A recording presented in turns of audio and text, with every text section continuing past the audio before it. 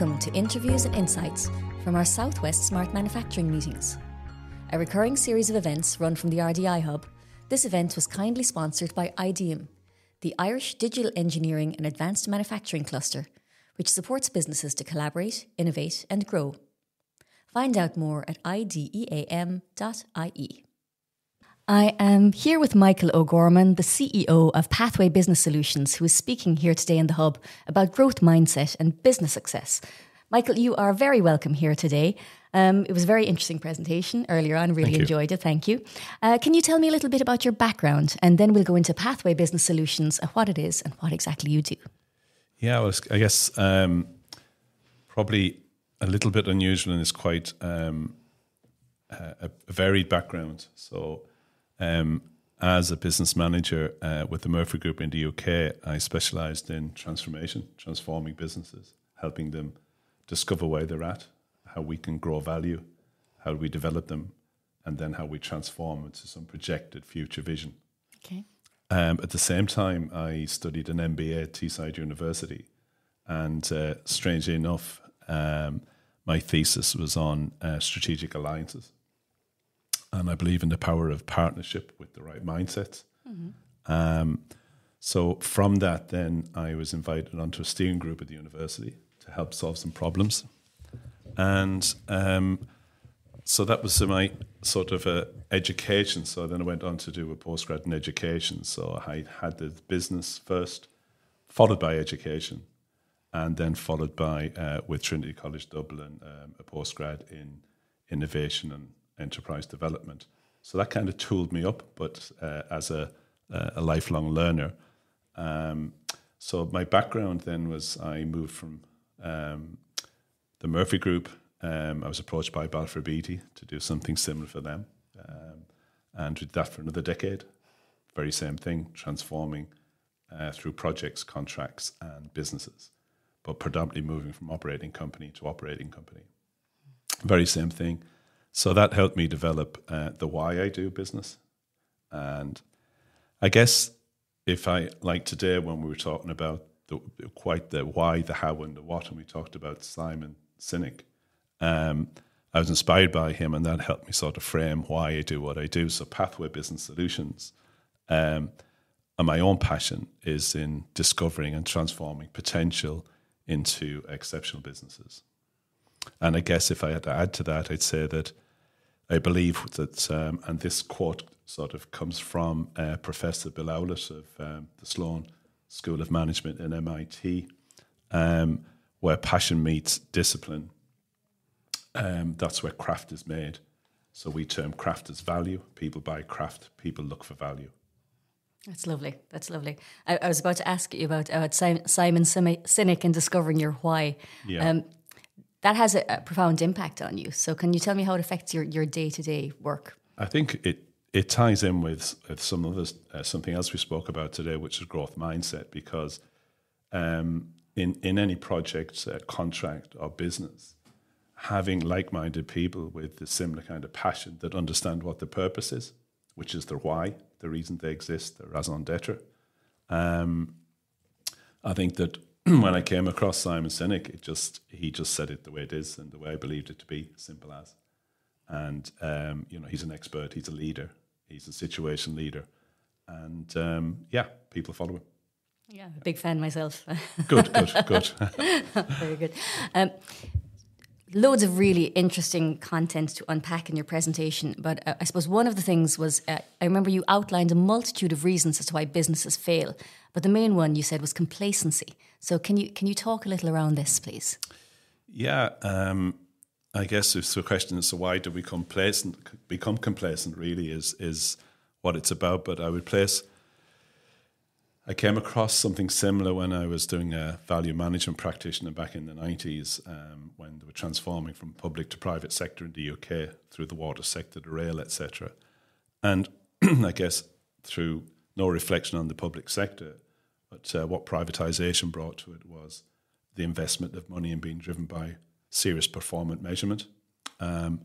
So what's at the centre of what causes complacency? Well, if I had to think of a couple, I would say an example of that is the housing crisis at the moment. It's all hands to the pump. We're trying to train people up. We're lacking skill sets. We're lacking experts. We've got a lot of youth that we need for the construction sector overseas.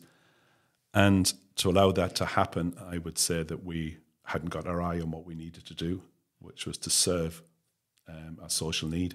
Mm-hmm. And with that, I guess that happened because we were complacent in not building houses for the last couple of decades, at least, or more. And now we're going to build a lot. But not only have we recovered it, but we're looking at Wexford have a centre of high performance building alliance. And I think that'll help drive on standards of building now that we're really at it. I suppose you asked me for 2 or 3. I guess if I had to say again, well, I mentioned performance, and I'd say that low overall performance standards, sort of having appropriate meetings around targeted performance measures and managing the business towards performance. So creating a culture of growth mindset, but backed up by creating a culture of managing a process of performance. Okay. And can you give me your main reason? I was going to ask you for 3 again. That's okay. Liam's rule of 3 all the time. But we'll start with 1. Can you give me a main reason why a company should adopt a growth mindset? If just one core reason, what should it be? Well, a growth mindset sits hand in glove with continuous improvement. Mm-hmm. And continuous improvement is something the government are investing heavily in, which is lean. And possibly if we change the terminology from lean to a continuous improvement process, that where we failed before and where we're actually making ground now is that through a process such as that, we're actually creating short-term wins, and that allows us to celebrate short-term wins, which gives us a momentum and then changes the way we think, changes the way we feel about business, and it changes the way that we behave around business. So it actually is quite strong. We're changing, starting with mindset, the way we think and the way we feel and the way we behave. If you can get a team of positive with growth mindset, you can achieve a lot. If you allow into that, so I suppose it might be worth suggesting what I perceive growth mindset to be. It's those that are positively curious. I would say positively expectant of good things, and ready to learn. And if you can create a team like that, you can pretty much take that team to anything.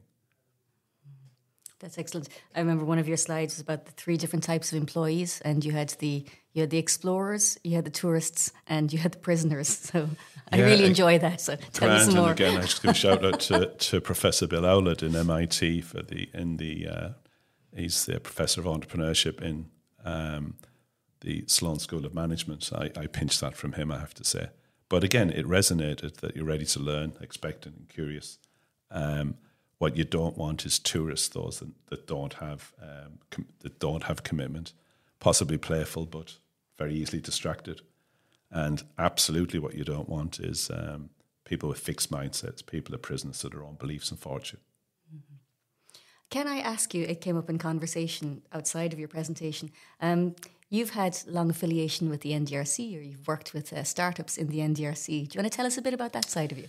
Yeah, well, I wouldn't want to overplay it. I think what my affiliation is, one, I admire what they've done. I think that they came out and what this part of the strategy and part of their strategic alliance with RDI, with the Republic of Work, Dog Patch Labs and the Portershed. I think what they had in common was a growth mindset. So going back to 2017, when there was a think tank just up the road here in Fexco, it was, you could nearly see those that were sort of flocking together, those that were in it for passion. The raison d'etre, the reason that they were there was really positive. And I don't think that something that Niall Larkin mentioned when I arrived here yesterday, that he remembers the mindset that was in the room. And that gave me inspiration to just add a little bit to it today. But my role with the NDRC was that I was approached during the bid process to have a look at the strategy with Patrick, and then to support him during the bid process and the negotiations. Yeah. Just one final question, Michael. If someone was interested in finding out more about what you do, how could they get in touch? I tend to LinkedIn by the main, and so look me up, Michael O'Gorman, Pathway Business Solutions, and you'll get me on LinkedIn. Perfect. That is great. Michael, thank you so much for your time. I really appreciate it. You're very welcome.